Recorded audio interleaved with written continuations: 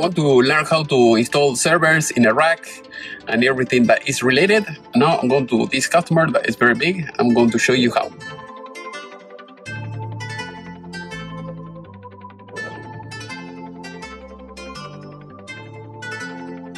I'm here working. I'm going to troubleshoot some connections. They have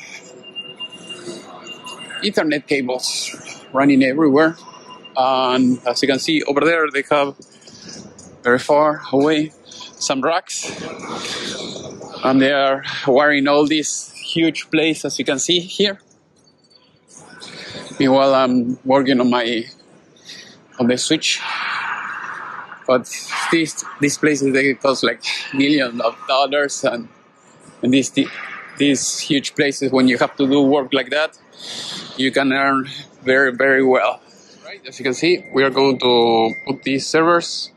We're going to take those servers inside of the data closet, so that way we can install them. All right, as you can see, we're going to install the rails.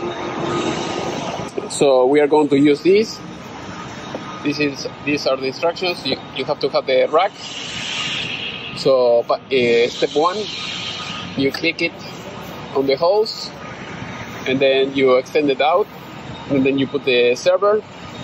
Make sure that the screws fit in the holes, and then it clicks, and then you push this usually up or down, and then you push it inside, and that's it. We're going to install it here. So the customer said 15, 16, 13, 14. So we're going to install the servers here. As you can see, each company, they have their own order. So we have to keep that in order. And we are going to install this. As you can see, here it says front left or left front.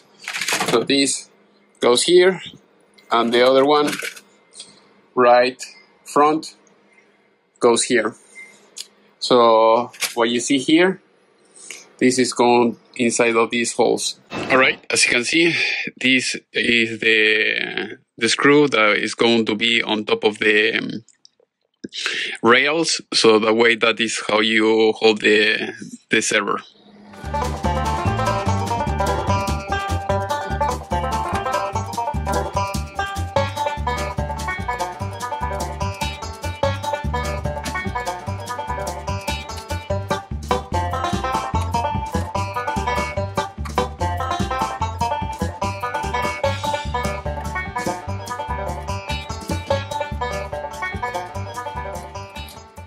Alright, as you can see, everything is in place, as you can see, and we have the gap that you see here. We are ready to install the new server.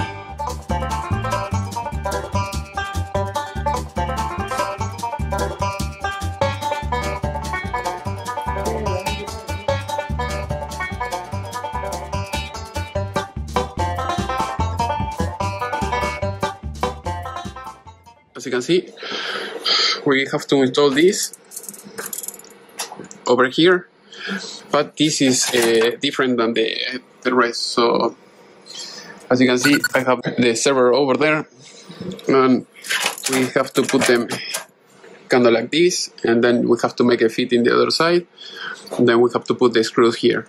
If it doesn't fit in your case, we have to move this a little bit towards me, so that way it will fit. Otherwise, in my case, it doesn't fit.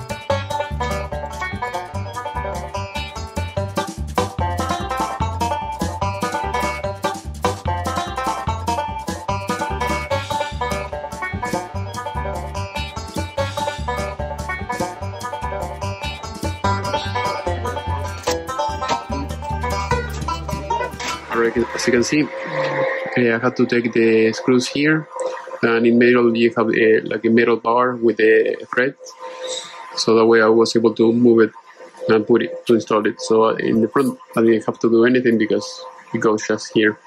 Otherwise you have to move this column that you see here, and usually everything is fixed with those type of screws that you see here and here as well.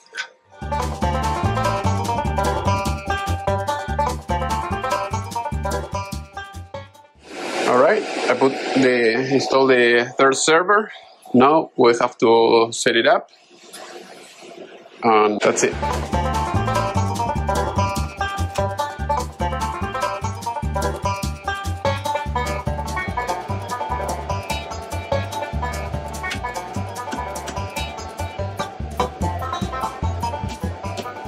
Alright, as you can see, I put the panel, the front panel for this. Now I'm going to install the front panel for this.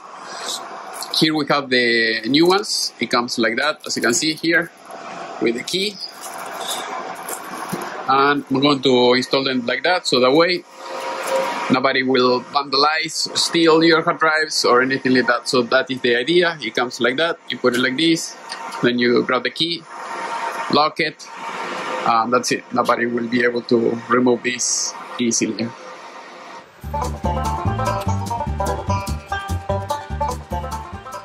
See, I just put the front, so you push this like that, and then you have access to the drives if you have to remove them. Also the VGA port. Now you put it like that, and then you will have the display. It will tell you if there is something wrong. For instance, I didn't plug in the other power supply, but I'll do it later. That is how you protect it. So you lock it, and nobody will be able to open or access this, as you can see.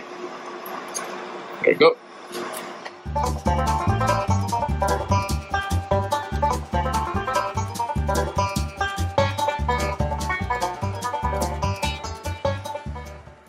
As you can see, here we have the UPS, the battery backup 1 and 2. And we have the PDU, the power distribution unit, as you can see here. So we're going to use all the servers. They have 2 power supplies on the left and on the right. On the left, as you can see here, the same thing here, the same thing here with the switches. So this, we have a Cisco switches, and we have to plug them in later. But as you can see, that is the way that you have a redundancy. If something fails with the one UPS, the rest of the equipment is going to keep working, because automatically the power will switch to the second UPS and everything will keep working. So that is how it should be done in all the equipment that you use, for production.